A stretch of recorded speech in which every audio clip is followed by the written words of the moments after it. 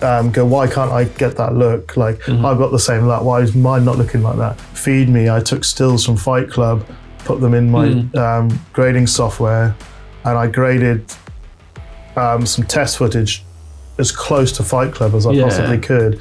And that's another thing with cinematography, and it just plays very much into like art design and costume design. Because I'm doing it, it will end up like my version of that. I love the visual look of anything by Fincher. It's a massive inspiration for my stuff.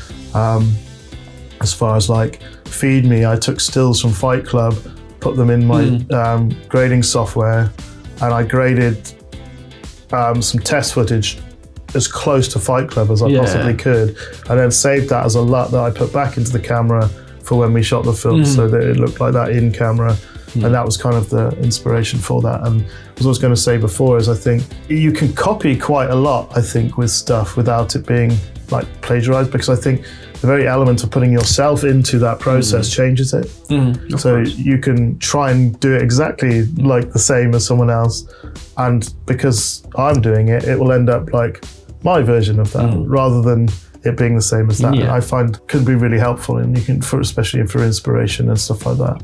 And also, like if you're working with color and LUTs, you use some kind of specific color scheme for a reason. You're not just like, if you're just taking someone's color scheme and just using it, like it probably will not work as good, because there is a reason, there is a mood that you try to achieve, etc., right? Yeah, totally. And they're going to have different location, different costume, different everything.